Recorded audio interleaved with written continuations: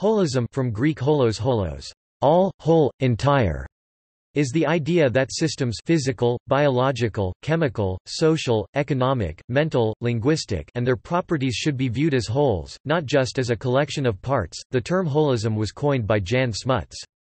Alfred Adler considered holism as a concept that represents all of the wholes in the universe, and these wholes are the real factors in the universe. Further, that holism also denoted a theory of the universe in the same vein as materialism and spiritualism.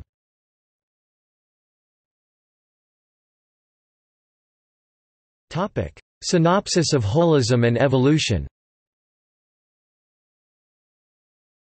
After identifying the need for reform in the fundamental concepts of matter, life and mind, Chapter 1, Smuts examines the reformed concepts as of 1926 of space and time, Chapter 2, Matter, Chapter 3, and Biology, Chapter 4, and concludes that the close approach to each other of the concepts of matter, life and mind, and the partial overflow of each other's domain, imply that there is a fundamental principle, holism, of which they are the progressive outcome. Chapters 5 and 6 provide the general concept, functions and categories of holism. Chapters 7 and 8 address holism with respect to mechanism and Darwinism. Chapters 9–11 make a start towards demonstrating the concepts and functions of holism for the metaphysical categories mind, personality, ideals, and the book concludes with a chapter that argues for the universal ubiquity of holism and its place as a monistic ontology. The following is an overview of Smuts' opinions regarding the general concept, functions, and categories of holism. Like the definition of holism, other than the idea that the whole is greater than the sum of its parts, the editor is unaware of any authoritative secondary sources corroborating Smuts' opinions.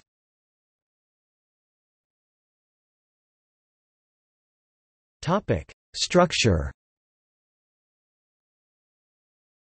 Wholes are composites which have an internal structure, function or character which clearly differentiate them from mechanical additions, aggregates, and constructions, such as science assumes on the mechanical hypothesis. The concept of structure is not confined to the physical domain, e.g. chemical, biological and artifacts, it also applies to the metaphysical domain, e.g. mental structures, properties, attributes, values, ideals, etc.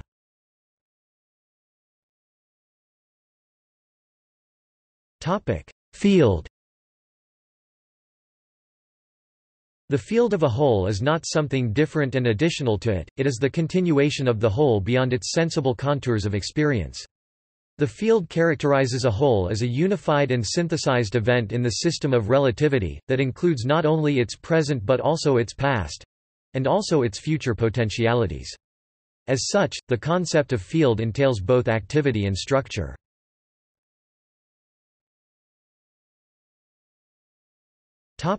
Variation.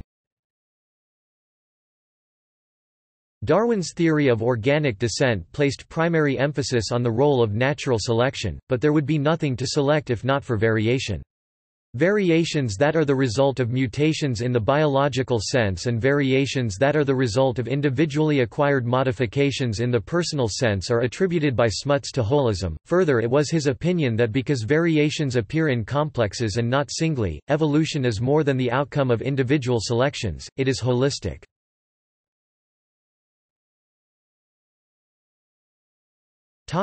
Regulation.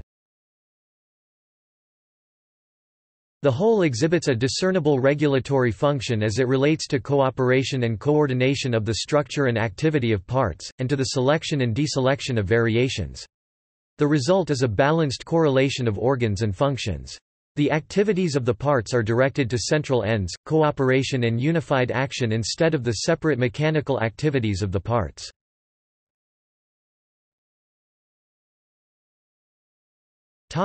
Creativity. It is the intermingling of fields which is creative or causal in nature. This is seen in matter, where if not for its dynamic structural creative character matter could not have been the mother of the universe. This function, or factor of creativity is even more marked in biology where the protoplasm of the cell is vitally active in an ongoing process of creative change where parts are continually being destroyed and replaced by new protoplasm. With minds the regulatory function of holism acquires consciousness and freedom, demonstrating a creative power of the most far-reaching character. Holism is not only creative but self-creative, and its final structures are far more holistic than its initial structures.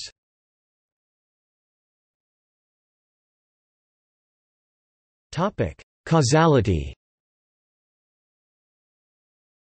As it relates to causality, Smuts makes reference to A. N. Whitehead, and indirectly Baruch Spinoza. The Whitehead premise is that organic mechanism is a fundamental process which realizes and actualizes individual syntheses or unities. Holism, the factor, exemplifies this same idea while emphasizing the holistic character of the process. The whole completely transforms the concept of causality. Results are not directly a function of causes. The whole absorbs and integrates the cause into its own activity. Results appear as the consequence of the activity of the whole. Note that this material relating to Whitehead's influence as it relates to causality was added in the second edition, and of course will not be found in reprints of the first edition, nor is it included in the most recent Holst edition. It is the second edition of Holism and Evolution 1927 that provides the most recent and definitive treatment by Smuts.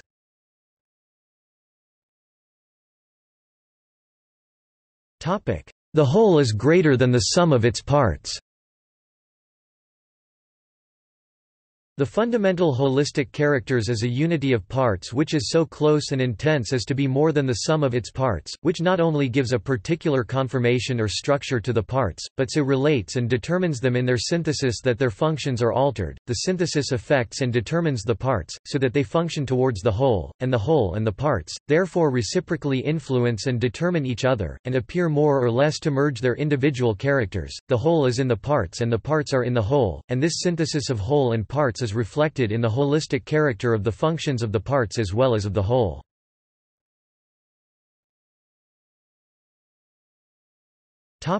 Progressive grading of wholes. A rough and provisional summary of the progressive grading of wholes that comprise holism is as follows: material structure, e.g. a chemical compound; functional structure in living bodies; animals, which exhibit a degree of central control that is primarily implicit and unconscious; personality, characterized as conscious central control; states and similar group organizations characterized by central control that involve many people; holistic ideals, or absolute values, distinct from human personality that are creative factors in the creation of a spiritual world, for example truth, beauty and goodness.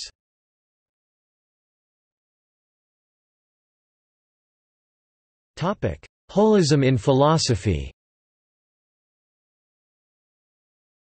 In philosophy, any doctrine that emphasizes the priority of a whole over its parts is holism. Some suggest that such a definition owes its origins to a non-holistic view of language and places it in the reductivist camp. Alternately, a holistic definition of holism denies the necessity of a division between the function of separate parts and the workings of the whole. Effectively, this means that the concept of a part has no absolute foundation in observation, but is rather a result of a materialist structuring of reality based on the necessity of logical and distinct units as a means to deriving information through comparative analysis. It suggests that the key recognizable characteristic of a concept of true holism is a sense of the fundamental truth of any particular experience. This exists in contradistinction to what is perceived as the reductivist reliance on inductive method as the key to verification of its concept of how the parts function within the whole. Equally, the potential for recognizing the clarity of holistic experience within the logical terms of maths is limited by the abstract nature of numbers. In terms of real-life measurements, numbers have no scale or dimensional properties, so they have to rely on experimentally verified units, e.g. inches, volts, calories etc., to describe reality. It is this reliance on the holistic integrity of experience which leads to the recognition that intuitive perception rather than mathematical calculation is the source of the truth of effective theories. See references Holism, 2016.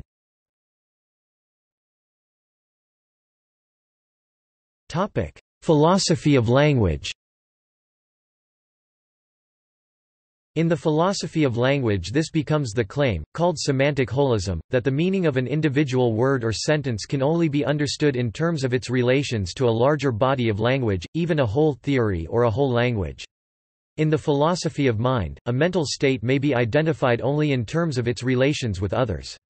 This is often referred to as content holism, or holism of the mental. This notion involves the philosophies of such figures as Frege, Wittgenstein, and Quine.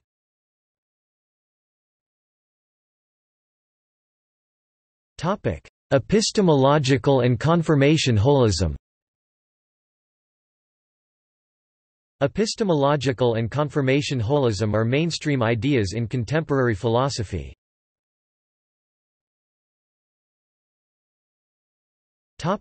Ontological holism. Ontological holism was espoused by David Bohm in his theory on the implicate and explicate order.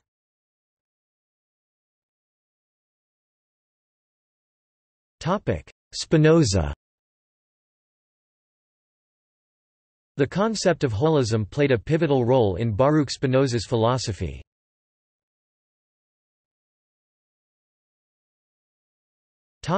Hegel.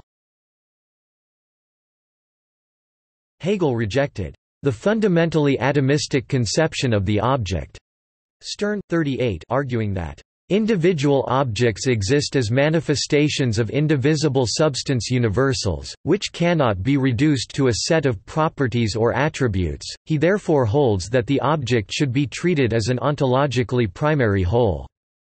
Stern, 40. In direct opposition to Kant, therefore, Hegel insists that the unity we find in our experience of the world is not constructed by us out of a plurality of intuitions. Stern, 40. In his ontological scheme, a concrete individual is not reducible to a plurality of sensible properties, but rather exemplifies a substance universal. Stern, 41. His point is that it is a mistake to treat an organic substance like blood as nothing more than a compound of unchanging chemical elements, that can be separated and united without being fundamentally altered. Stern, 103. In Hegel's view, a substance like blood is thus more of an organic unity and cannot be understood as just an external composition of the sort of distinct substances that were discussed at the level of chemistry. Stern, 103. Thus in Hegel's view, blood is blood and cannot be successfully reduced to what we consider are its component parts, we must view it as a whole substance entire unto itself. This is most certainly a fundamentally holistic view.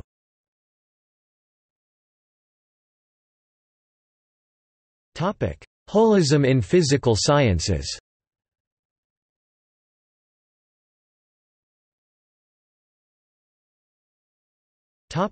Agriculture. There are several newer methods in agricultural science such as permaculture and holistic planned grazing holistic management that integrate ecology and social sciences with food production. Organic farming is sometimes considered a holistic approach.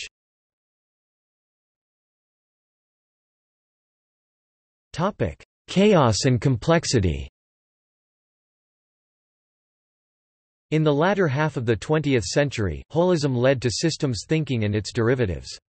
Systems in biology, psychology, or sociology are frequently so complex that their behavior is, or appears, new, or emergent.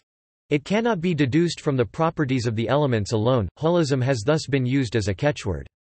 This contributed to the resistance encountered by the scientific interpretation of holism, which insists that there are ontological reasons that prevent reductive models in principle from providing efficient algorithms for prediction of system behavior in certain classes of systems. Scientific holism holds that the behavior of a system cannot be perfectly predicted, no matter how much data is available.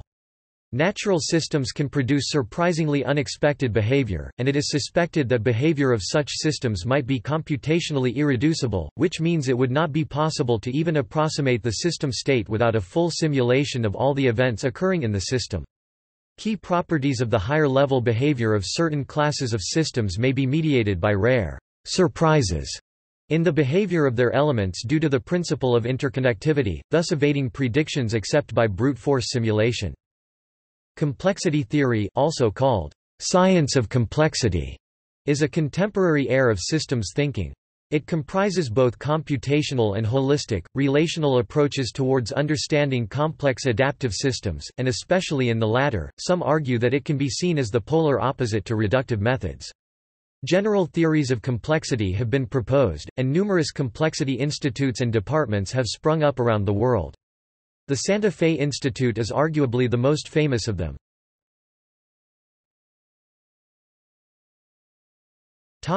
Ecology. Holistic thinking is often applied to ecology, combining biological, chemical, physical, economic, ethical, and political insights.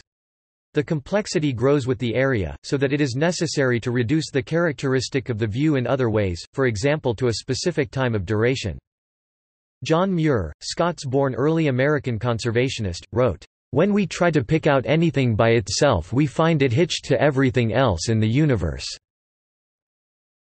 More information is to be found in the field of systems ecology, a cross-disciplinary field influenced by general systems theory.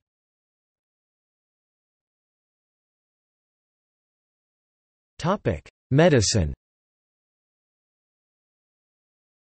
In primary care the term holistic has been used to describe approaches that take into account social considerations and other intuitive judgments.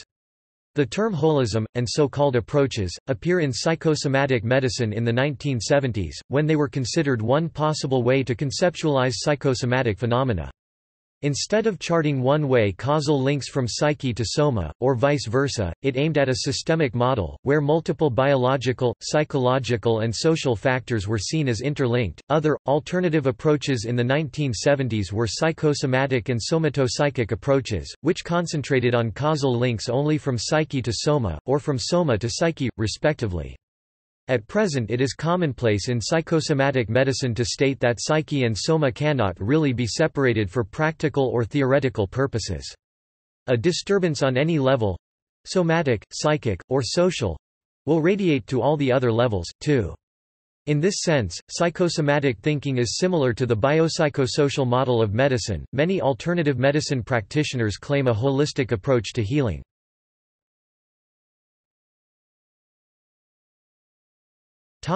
Neurology.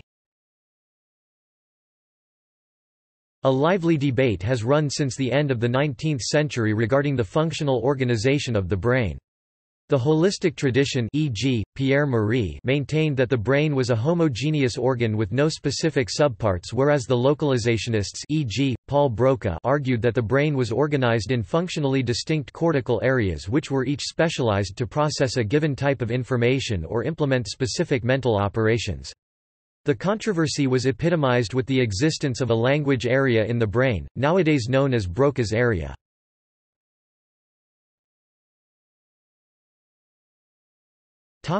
Holism in social sciences.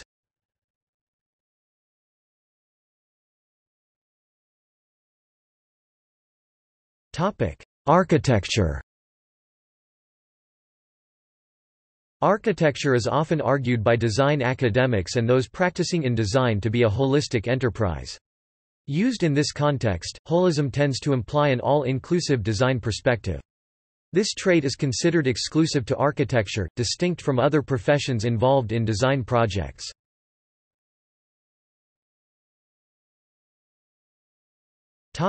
Branding. A holistic brand, also holistic branding, is considering the entire brand or image of the company. For example, a universal brand image across all countries, including everything from advertising styles to the stationery the company has made, to the company colors.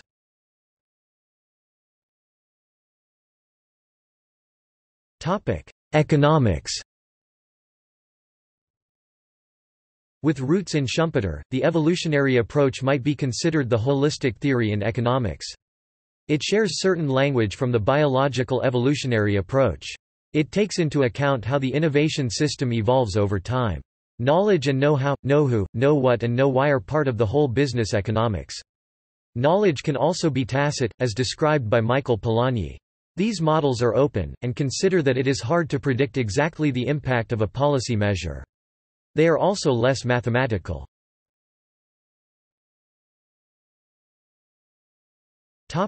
Education reform.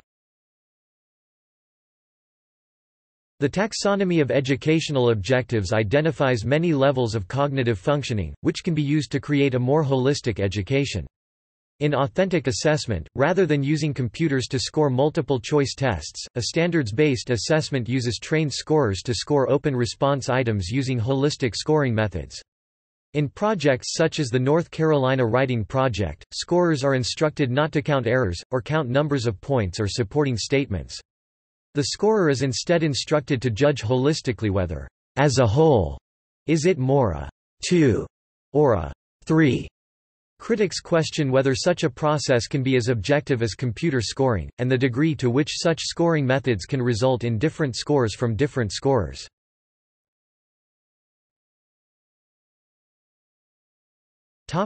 Psychology.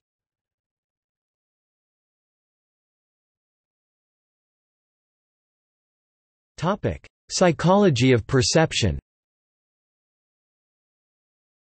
A major holistic movement in the early 20th century was Gestalt psychology. The claim was that perception is not an aggregation of atomic sense data but a field, in which there is a figure and a ground. Background has holistic effects on the perceived figure. Gestalt psychologists included Wolfgang Kohler, Max Wertheimer, and Kurt Koffka.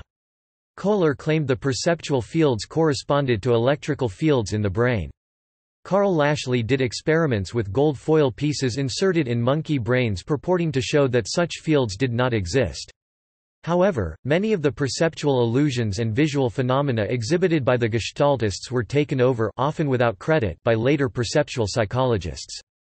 Gestalt psychology had influence on Fritz Perls' Gestalt therapy, although some old-line Gestaltists opposed the association with counter-cultural and New Age trends later associated with Gestalt therapy. Gestalt theory was also influential on phenomenology. Aaron Gurwitch wrote on the role of the field of consciousness in Gestalt theory in relation to phenomenology. Maurice Merleau-Ponty made much use of holistic psychologists such as work of Kurt Goldstein in his Phenomenology of Perception.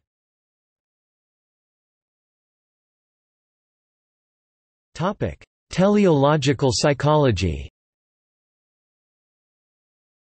Alfred Adler believed that the individual, an integrated whole expressed through a self-consistent unity of thinking, feeling, and action, moving toward an unconscious, fictional final goal, must be understood within the larger wholes of society, from the groups to which he belongs, starting with his face-to-face relationships, to the larger whole of mankind. The recognition of our social embeddedness and the need for developing an interest in the welfare of others, as well as a respect for nature, is at the heart of Adler's philosophy of living and principles of psychotherapy. Edgar Morin, the French philosopher and sociologist, can be considered a holist based on the transdisciplinary nature of his work. Mel Levine, M.D., author of A Mind at a Time, and co-founder with Charles R. Schwab of the not-for-profit organization All Kinds of Minds, can be considered a holist based on his view of the whole child as a product of many systems and his work supporting the educational needs of children through the management of a child's educational profile as a whole rather than isolated weaknesses in that profile.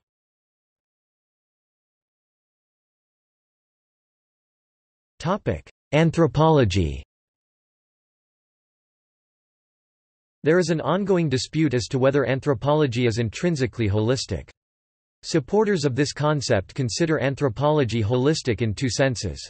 First, it is concerned with all human beings across times and places, and with all dimensions of humanity: evolutionary, biophysical, socio-political, economic, cultural, psychological, etc. Further, many academic programs following this approach take a four-field approach to anthropology that encompasses physical anthropology, archaeology, linguistics, and cultural anthropology or social anthropology. Some leading anthropologists disagree, and consider anthropological holism to be an artifact from 19th-century social evolutionary thought that inappropriately imposes scientific positivism upon cultural anthropology. The term holism is additionally used within social and cultural anthropology to refer to an analysis of a society as a whole which refuses to break society into component parts.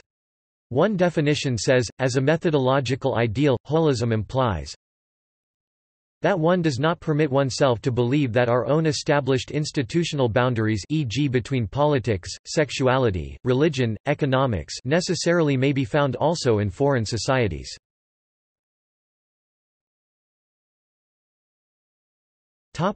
Émile Durkheim. Émile Durkheim developed a concept of holism which he said is opposite to the notion that a society was nothing more than a simple collection of individuals. In more recent times, Louis Dumont has contrasted holism to individualism as two different forms of societies. According to him, modern humans live in an individualist society, whereas ancient Greek society, for example, could be qualified as holistic because the individual found identity in the whole society. Thus, the individual was ready to sacrifice himself or herself for his or her community, as his or her life without the polis had no sense whatsoever.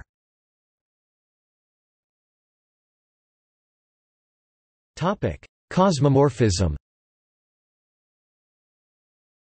The French Protestant missionary Maurice Lienhart coined the term cosmomorphism to indicate the state of perfect symbiosis with the surrounding environment which characterized the culture of the Melanesians of New Caledonia.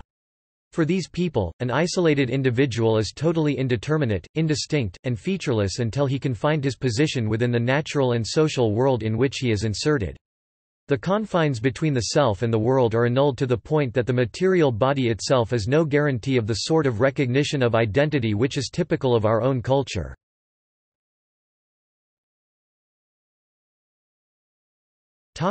Theology.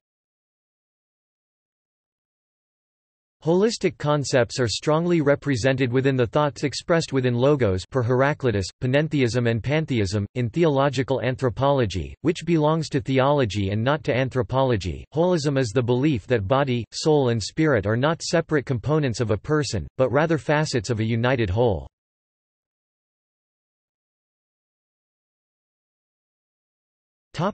See also Notes